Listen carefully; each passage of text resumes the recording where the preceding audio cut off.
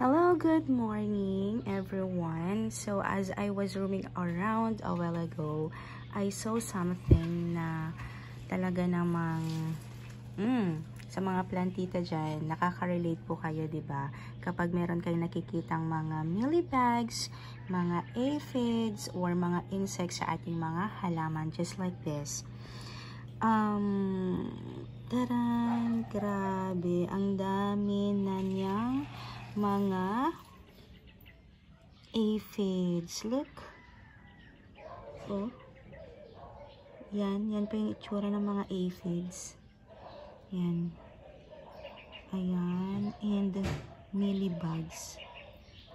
So, ano kayang gagawin natin dito? I'm thinking if I would just remove the whole plant out or ikakat ko na lang siya dito sa may bottom part. But as I observed, sobrang dami ding mga insects dyan. So better I would just remove it out from the soil and inspect it. Alright? Okay, so this is the very beautiful painted lady that I suggested for beginners to my previous vlog. You may check it out, yung mga succulents for beginners. So ito po ang isa sa mga sinuggest ko, and here it is now. Okay, alright. So let me inspect. There are a lot of insects. Na-infect na talaga siya ng mga insects. And it has a lot of babies. So, what are we gonna do now? So, may mga insects na tumaas. Andun na siya sa taas. So, ibig sabihin, I need to remove the lower leaves para ma-expose yung mga insects. May scales na din yung iba, actually. Scales and aphids. Okay. Yung mga scales, meron akong ginagawa dyan. So, I just need to remove yung mga lower leaves para ma-expose yung mga insects na yung mga scales niya. So, do not worry to remove the leaves of your succulents because you may also propagate these leaves, leaf propagation. Ganyan. Tapos yung mga babies, ano kayang gagawin ko? Maybe I'll just remove the babies. But no. Kasi yung mga babies, meron pa silang, very young pa yung stem nila.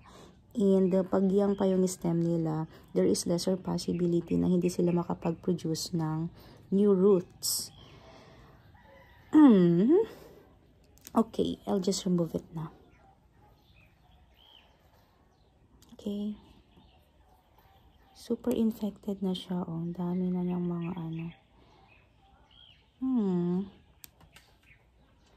I remove it and I'll plant these babies and I will update you kung ano kayang mangyayari sa mga babies na to, if they will thrive or not. Okay, so in here, let me inspect the roots. So kapag may mga insects, mga scales, may mga mealybugs na nakakapit sa ating mga succulent, better remove it from the soil and then inspect the roots kung meron ding infestation na nagaganap. Pero so far, sa plant ko na to, walang infestation na nagaganap sa kanyang roots, and the roots are very healthy. I am seeing new roots here, so it's just okay. Okay, so ang gagawin ko ngayon dito, ibra-brush ko siya. Ibra-brush ko ulit siya with alcohol. Ayan.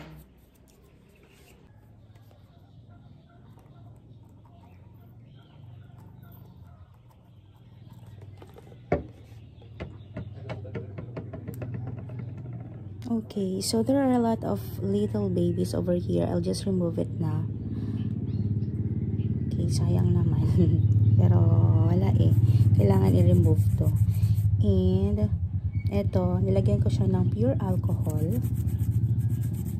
Pure alcohol. Ganito. Ayan. Para matanggal yung mga ano niya, yung mga scales na nakakapit. Kasi meron din mga aphids.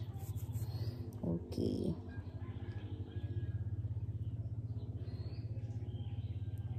Alright. So, after, ayan, after ko siya brush, eto na siya. So, this is how it looks like na after brushing.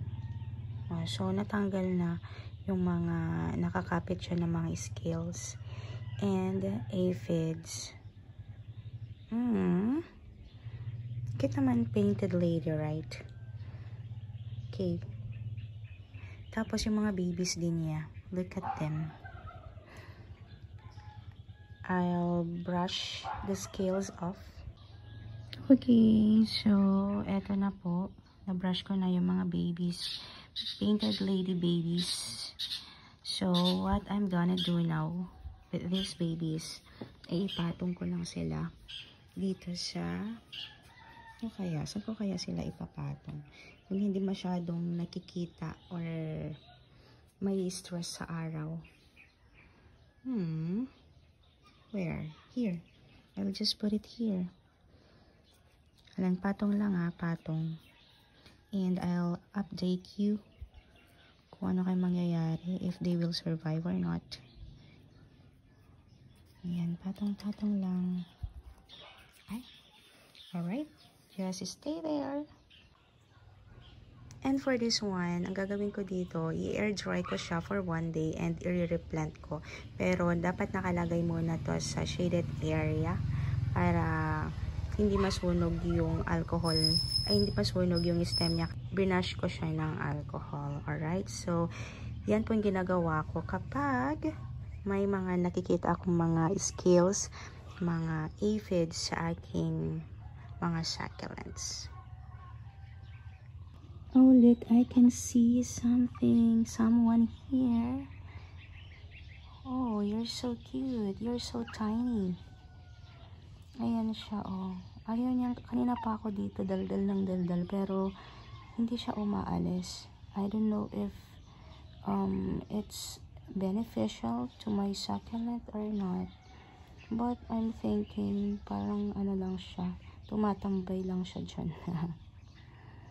Alright, so I think I shared you something that you may want to follow. Pero ito po yung ginagawa ko kapag nakakakita ako ng millibags, infestations of scales, and aphids sa aking mga halaman. Have a good day, everyone.